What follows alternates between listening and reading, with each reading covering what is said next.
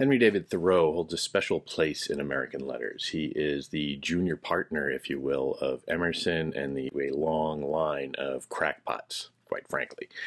He comes about in a moment of relative height of his productivity in the late 1840s and early 1850s. He is that is around the time that he is writing and rewriting, editing Walden, his famous journal of living alone in the woods, so to speak, and also of producing in that time an essay, Civil Disobedience.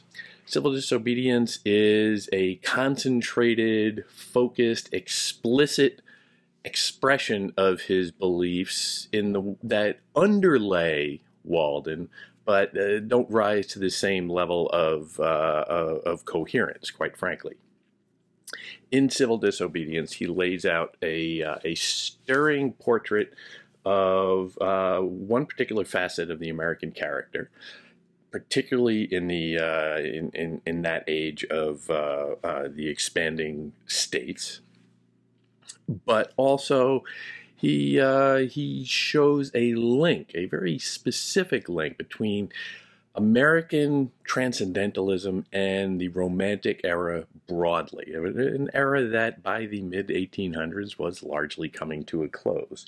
So he can be seen as a little bit of a transition figure for it, because he is very much an American, very much not a European, and he puts a kind of homespun character to the romantic spirit, and he is quite endearing for that, quite frankly. He's a brilliant brand, if nothing else.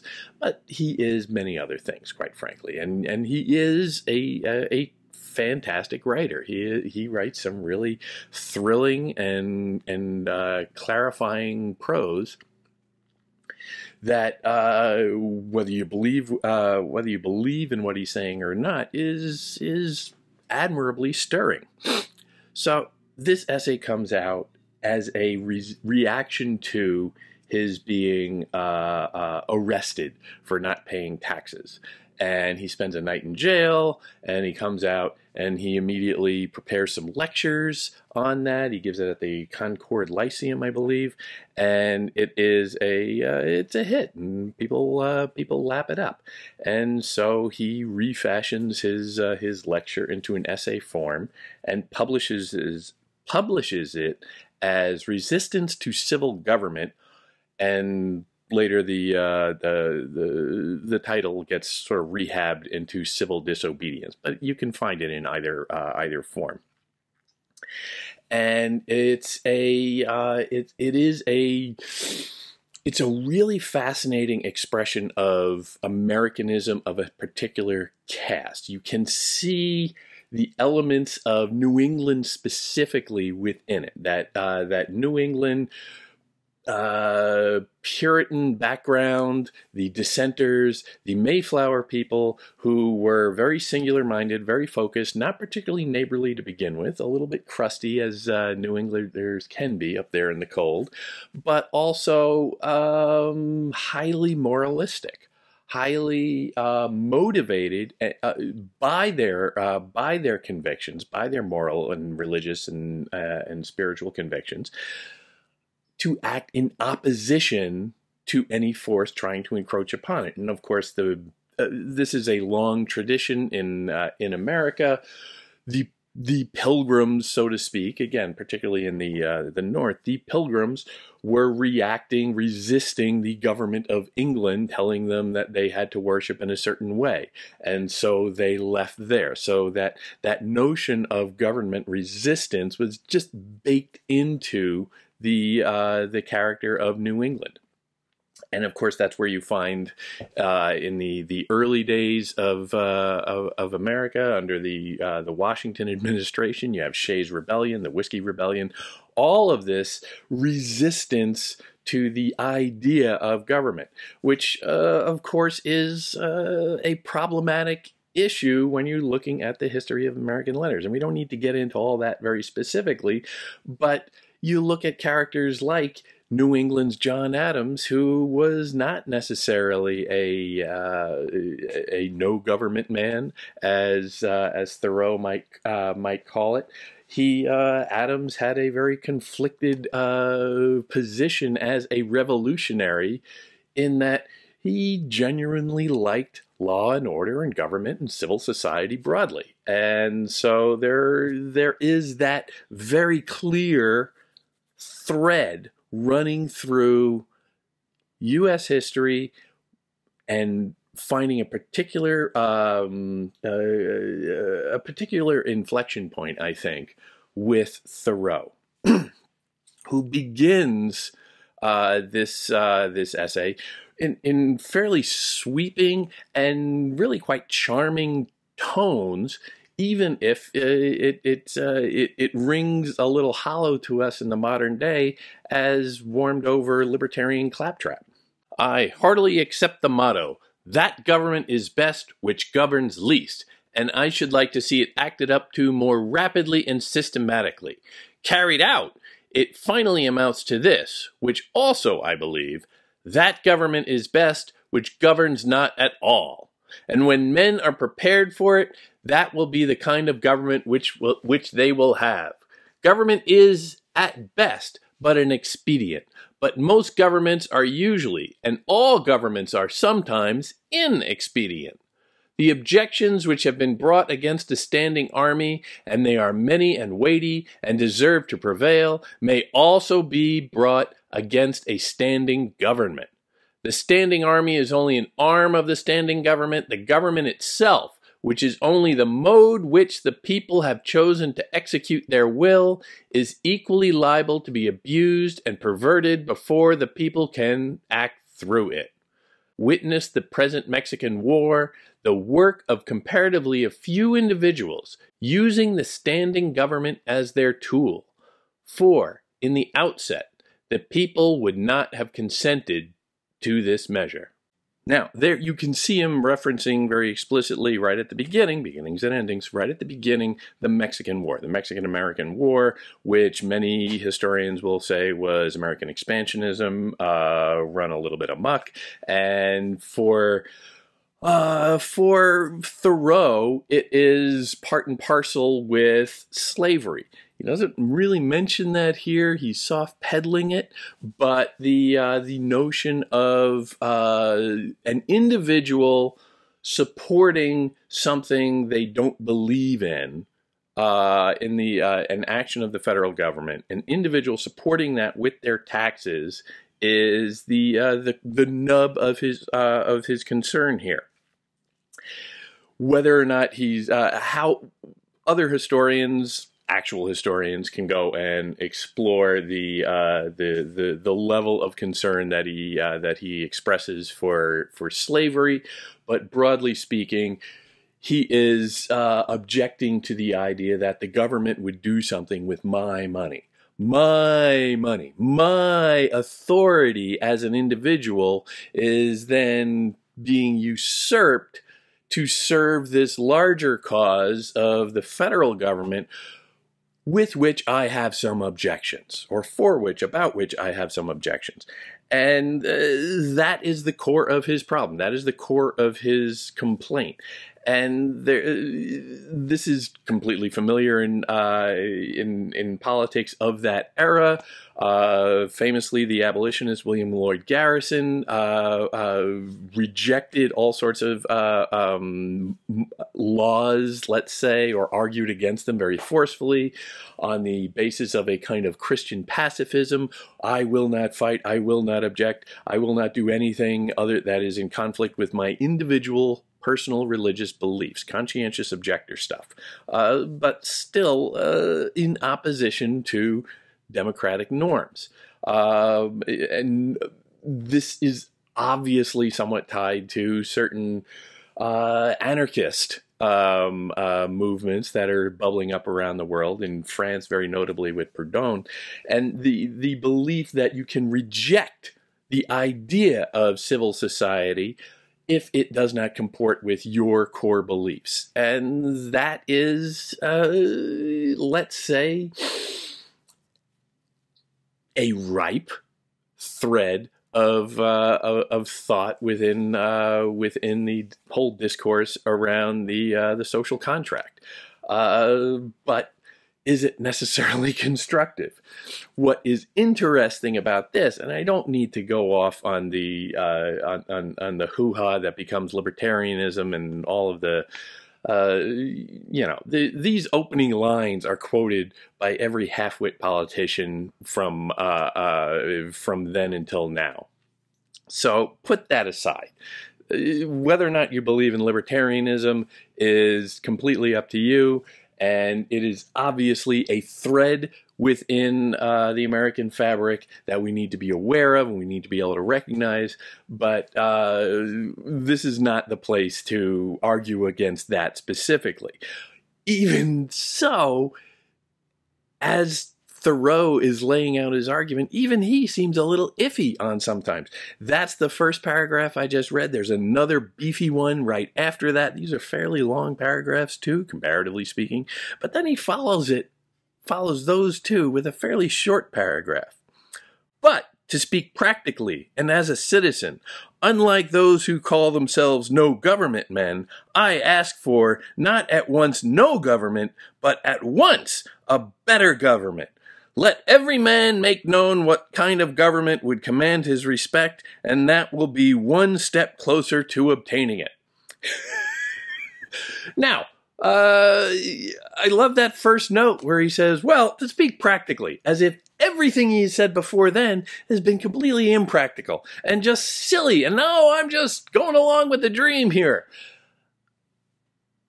But then he undercuts himself, or seems to, and says that, well, no, I'm not for no government. I'm not an anarchist, for God's sakes. I just believe in the individual supreme over the group.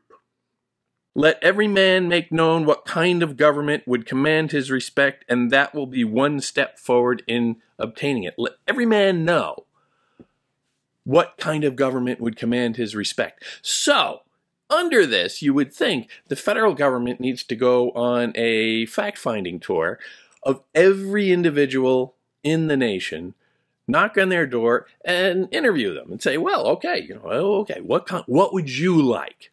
And then they work backward from that. Say, well, okay. But obviously this is impractical. This is harebrained.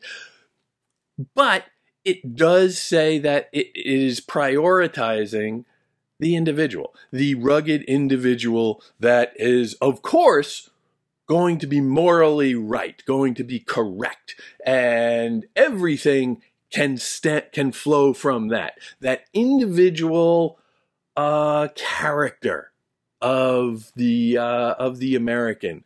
You can see, even though he is very much the New England boy here, you can see the idea of the cowboy coming out of this as well, the rugged individualism of it, even in the face of all ridicule that it invites. Quite frankly, it is asinine to think that this is plausible.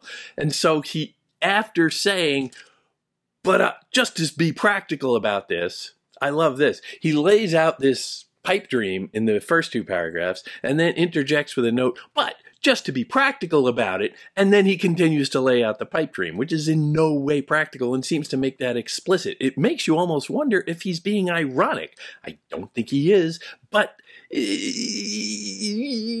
something's not adding up here. He's not dumb. He has to understand something, but it's the dwelling on the individual and the individual sense of morality specifically that ties transcendentalism to the broader Romantic movement.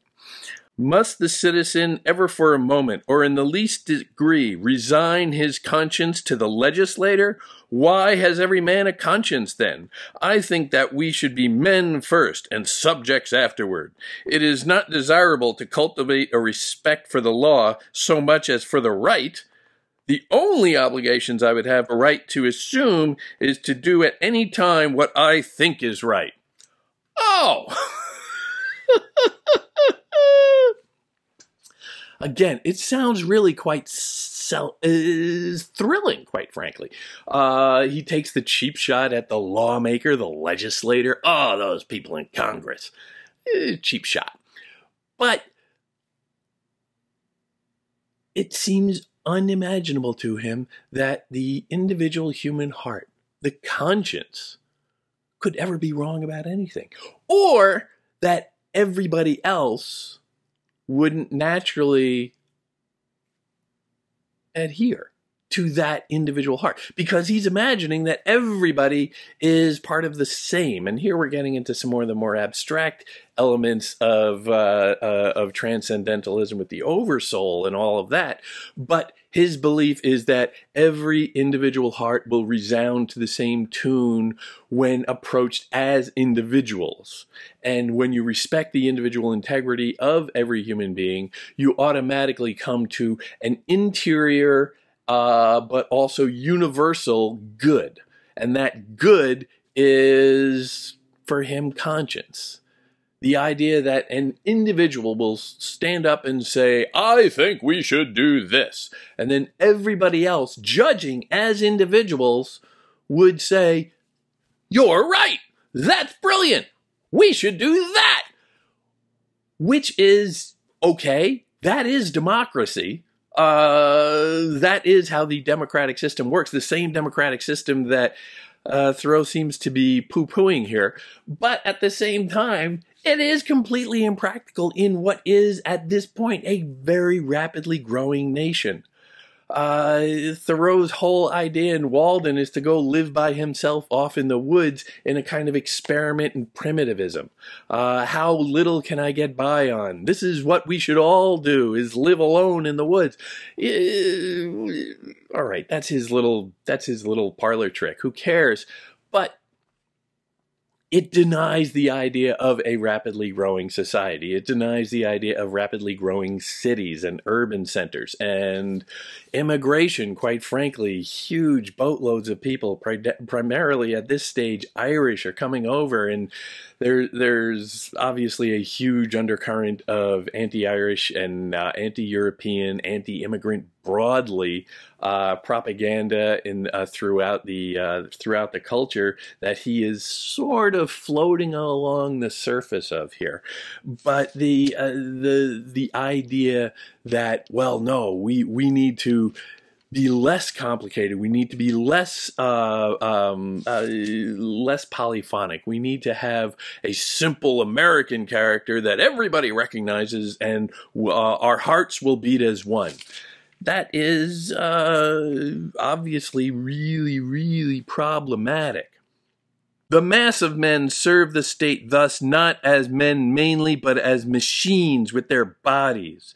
They are the standing army and the militia, jailers, constables, posse comitatus, etc. In most cases, there is no free exercise whatever of the judgment or of the moral sense, but they put themselves on a level with wood and earth and stones, and wooden men can perhaps be manufactured that will serve the purpose as well. Such command no more respect than men of straw or a lump of dirt. They have the same sort of worth only as horses and dogs. Yet such as these men are commonly esteemed good citizens. Others, as most legislators, politicians, lawyers, ministers, and office holders, serve the state chiefly with their heads. And, as they rarely make any moral distinctions, they are as likely to serve the devil, without intending it, as God. A very few, as heroes, patriots, martyrs, reformers, in the great sense, and men, serve the state with their consciences also, and so necessarily resist it for the most part, and they are commonly treated as enemies by it. Now, again, the politics of this are really pretty ripe, and this is giving cover to a whole host of, right-wing crackpots. the word martyrs in this, are you willing to die for your cause, opens up all sorts of associations in the modern day. And that is really disturbing. But also the equation of men who go along with civil society as lumps of dirt, or men of straw, or horses, or dogs, animals, that's really concerning. The mass of men serve the state thus, not as men, but as machines with their bodies. This is, quite frankly, this is Marxism coming up in a different corner of the world at roughly the same time. This is Proudhon. This is the alienation of the individual, and it's just pointing to a different remedy, but it is still a rejection of government authority, the rejection of a democratic process, the rejection of civil society and the social contract broadly. This obviously has some issues with the modern day martyrs. Again, I can't emphasize that enough. Martyrs is loaded language, and the idea that you can resist it and be a hero and yet still by the government be considered an enemy. It's again this complete oppositional approach to society. You are an individual opposed to society broadly, not just government, but society and the whole working of society. He says that government is just a tool of the society and earlier, and essentially it is, but here you can see a real hostility taking place between these two. The rejection of society broadly, the rejection of government broadly, devolves even further into a rejection of the democratic process. All voting is a sort of gaming, like checkers or backgammon, with a slight moral tinge to it, a playing with right and wrong, with moral questions, and betting naturally accompanies it. The character of the voters is not staked. I cast my vote perchance as I think right, but I am not vitally concerned that right should prevail.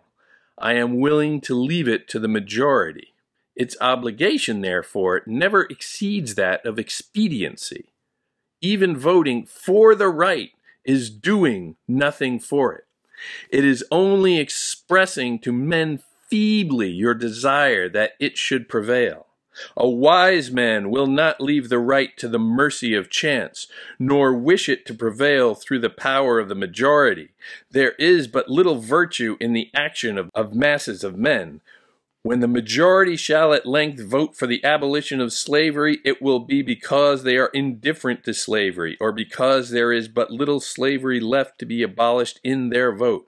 They will then be the only slaves. Only his vote can hasten the abolition of slavery, who asserts his own freedoms by his vote. Okay, one guy can bring down slavery because he is morally correct. The one correct individual rises above the majority. And here he is arguing that, well, okay, voting doesn't matter, voting is silly, it's all rigged, it's childish, it's asinine. It is dangerous anti-democratic behavior wrapped in this cloak of righteousness. And it is a powder keg that has been burning down ever since in this society. The dismissing of voting, the dismissing of legislators and lawmakers and politicians, also notably ministers in that, somebody who's responsible for a group of people, a minister. Emerson sort of started as a minister, so you got to wonder if he's taking a little shot at Emerson there. But the relentless attack on any group activity, any group understanding of a group as a group is hostile to individualism, and so must be undercut, must be destroyed in a sense, because the individual is always primary. And then he gets down after a long disquisition on these beliefs in various estimations, dropping in some concerns about prison and jail throughout, just sort of warming up the crowd a little bit with this what started as a lecture. You can see him really sort of feeding off this populist feel. This isn't written in a in a library necessarily. This is catering to a crowd. So in a way, it is socially constructed itself. It starts as a lecture in a small town in Massachusetts, not a particularly broad-based thing, but still he is building this out of a kind of popular movement. So, some groups are better than others, and that's basically what this is boiling down to. Some groups are righteous, made of rugged individualists, and they're all rugged individualists in this room, but over there I gotta wonder about them. Of course it's BS. But then he finally gets down to telling the tale of his stay in jail. And of course he wraps himself in in that character of being, unjustly persecuted by the law. Have we ever heard that before? And this does give you a clear understanding, I think, of his position in terms of authority, outside authority, federal support, authority broadly, governmental authority more broadly, but the whole idea of any group, any plurality, majority, whatever you want to call it, coming and trying to assert its will to co-opt the will of the sacred individual. I have paid no poll tax for 6 years. I was put into jail once on this account for one night. And as I stood considering the walls of solid stone, 2 or 3 feet thick, the door of wood and iron, a foot thick, and the iron grating which strained the light, I could not help being struck with the foolishness of that institution, which treated me as if I were mere flesh and blood and bones to be locked up. I wondered that it should have concluded at length that this was the best use that it could put me to, and had never thought to avail itself of my services in some way. I saw that, if there was a wall of stone between me and my townsmen, there was a still more difficult one to climb or break through before they could get to be as free as I was. I did not for a moment feel confined, and the walls seemed a great waste of stone and mortar. I felt as if I alone of all my townsmen had paid my tax. They plainly did not know how to treat me, but behaved like persons who are underbred.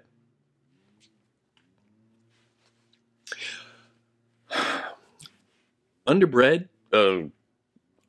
Underbred is is obviously a little suggestive there, and perhaps it is simply a sense of, well, social reading. You did not have good parents. Perhaps that, you were not raised in a good home.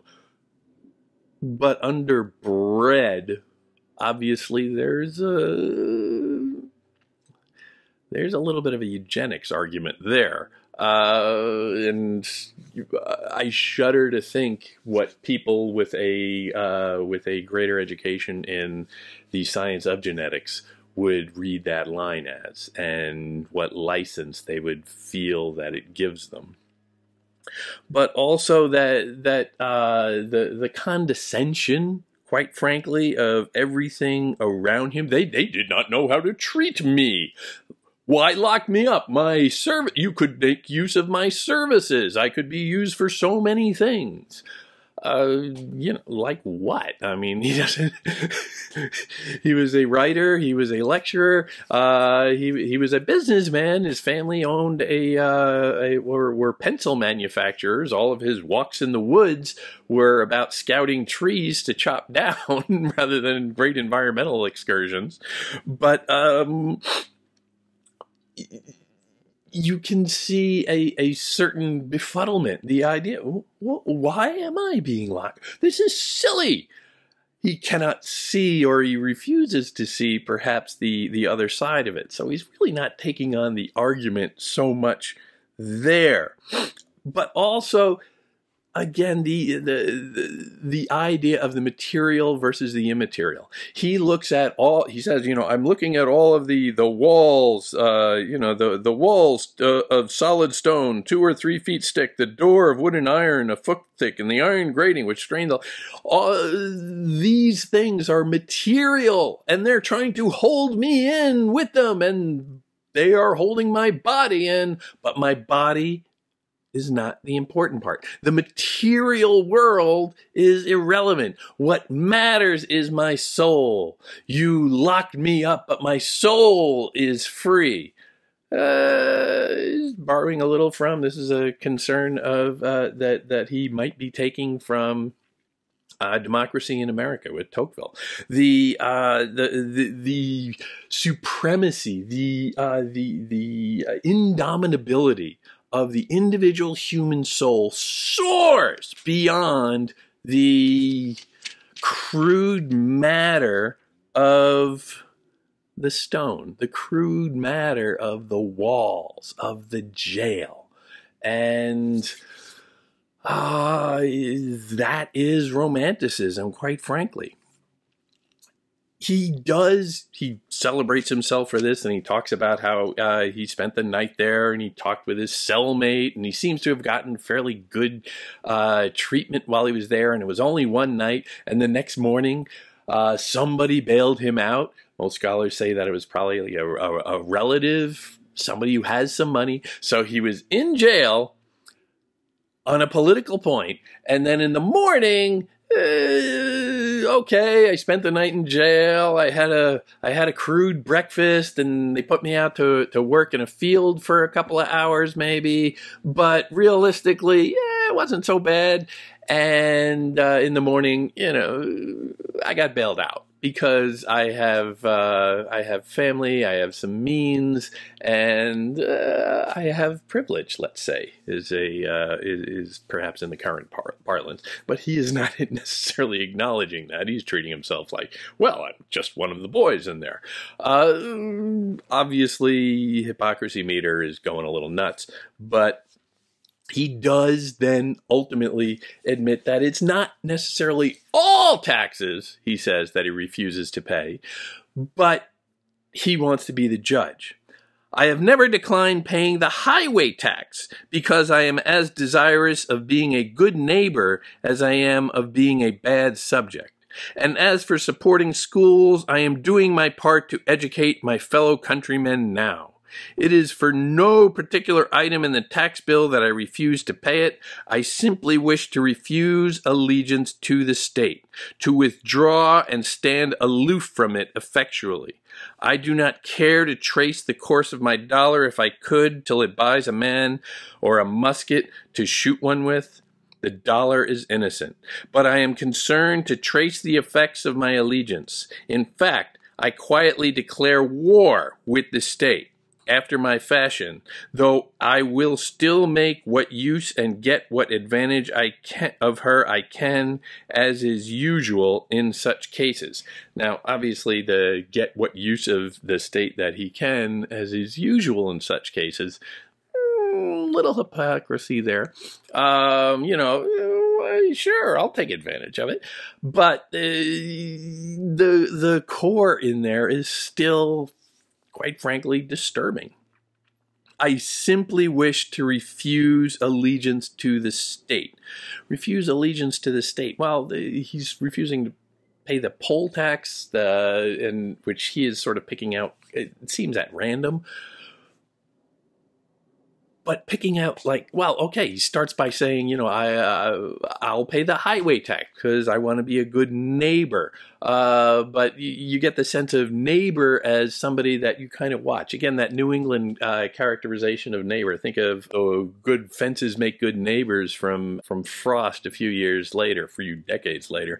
The idea that, oh, a neighbor is somebody you look at from over there. Okay, you stay on your side. This is my property. I'm going to stay here, and there's a wall between it. I think that is kind of what's going on there. But he does admit to paying some taxes. I'll pay some taxes, just not this one, or just not that one, or, you know, I will decide. The celebration of the individual, the sovereignty of the individual is sacrosanct here. As for supporting schools, I am doing my part to educate my fellow countrymen now. By speaking in the Lyceum or by printing this up and distributing copies around his town, he is educating the public. Obviously, this is completely impractical. This is more libertarian claptrap. But realistically, he sees that his genuine, sincere effort to educate a small minority would then be enough, because he is viewing this culture, this society, through rather constricted lenses of individuality. Small society. Everybody kind of the same and respecting each other's personal space, personal liberty. It is not particularly well suited to what America is becoming in the middle of the 1800s. They who know of no purer sources of truth, who have traced up its stream no higher, stand, and wisely stand, by the Bible and the Constitution, and drink at it there with reverence and humility. But they who behold where it comes trickling into the lake or that pool gird up their loins once more and continue their pilgrimage towards its fountainhead. Obviously, the Bible and the Constitution held up in parallel there. Religiosity, theocracy, and all of that have a troubling relationship with the U.S. Constitution, let's say. We don't need to go into that. But that belief in right, which he is saying you can find in the Constitution, but I'm wondering what clauses he's specifically looking at beyond perhaps the First Amendment or the first part of the First Amendment. What part of that is he really latching onto? Because he seems to reject democracy in all forms, republicanism in all forms, government in all forms. And the Constitution is a document of government. It is about instituting a government within society so that you can protect against anarchy on one hand and totalitarianism on the other. And Thoreau seems to be repeatedly reaching after those two and throwing constitutional republicanism under the bus. But then, at the end, he comes back to his core point. Very well constructed. He knows how to make an argument. He would make a fine lawyer, even though he seems to hate lawyers. But honestly, who doesn't? He comes back to his point at the end and makes it in a very explicit fashion, in a way that sums up his position clearly and does what Walden can never really quite do in its more complicated project. There will never be a really free and enlightened state until the state comes to recognize the individual as higher and independent power from which all its own power and authority are derived, and treats him accordingly. I please myself with imagining a state at last which can afford to be just to all men, and to treat individual the individual with respect as a neighbor, which even would not think it inconsistent with its own repose if a few were to live aloof from it, not meddling with it, nor embraced by it, who fulfilled all the duties of neighbors and fellow men. A state which bore this kind of fruit and suffered it to drop off as fast as it ripened would prepare the way for a still more perfect and glorious state, which also I have imagined, but not yet anywhere seen. Now that ending seems to be saying, I can see where we're going. I have a goal. We need to go there. And where is there? Well, there is nullifying the state. There is nullifying government of any kind. There is a utopian dream of rugged individualism where the simple, pure-hearted individual, natural man, is his own sovereignty. The rejection of government, the rejection of society is complete. He respects neighbors, but again, that focus on neighbors and not groups of any kind. A neighbor is, again, largely an individual, an autonomous unit adjacent to yours. There is no sense that there could be any conflict there, but only an expression of wary awareness and respect. But what if that neighbor has a different idea? What if that neighbor wants to stay up really late and make a lot of noise so that it keeps anybody up at night? And who are you going to call? Not Ghostbusters. No, and not police. Because no, police would be an agent of, like the standing army, would be an agent of government. It is a compelling vision of America and a compelling vision of the American, which at this point in history is still coming about and people aren't really sure what to make of it. You have the stirring images of the revolution and the culture broadly is still struggling to assert a particular character. Emerson had come out with his famous call very recently for an American character to its culture, for its art, for its writers and musicians and whatever.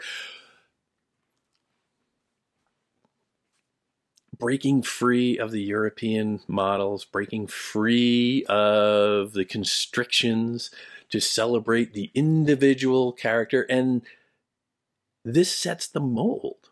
This creates a kind of American that, as an image, exists to this day. This somewhat dangerous image of rugged individualism. Thoreau is a very clear writer. He's very brilliant in many respects, and he throws off lines that just ring here and there, and obviously very, very quotable. Unfortunately, all the worst people quote him, quite frankly. It would be great if he wasn't for the people, which also, okay, look at me. That is a kind of Thoreauian argument there. You know, this stuff would be great if it wasn't for the masses of people who misuse it.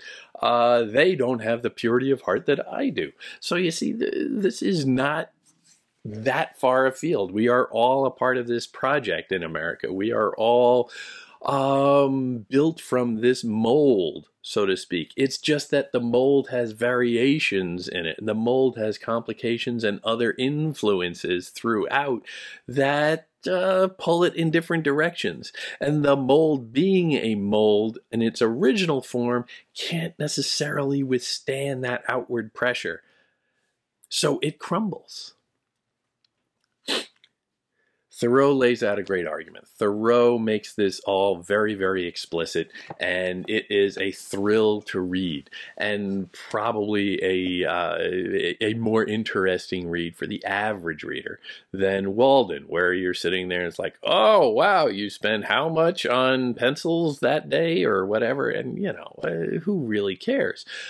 But this is a clear idea of his beliefs. This is a explicit declaration of independence from the state for the individual. And there he makes his case. He makes it very forcefully. He makes it very clearly in very stirring language that is obviously coming out of a lecture format where he is performing it publicly. It has that kind of jingoistic quality at times where he's pointing to, the man he's the bad one. All of us normal people in this room, we're all good. And it's got that populist feel to it that he develops just brilliantly in this essay. So as a matter of style, it's spectacular. As a matter of substance, it is often quite laughable. But you cannot deny its value in style and substance, its value to the formation of the American character in American culture broadly.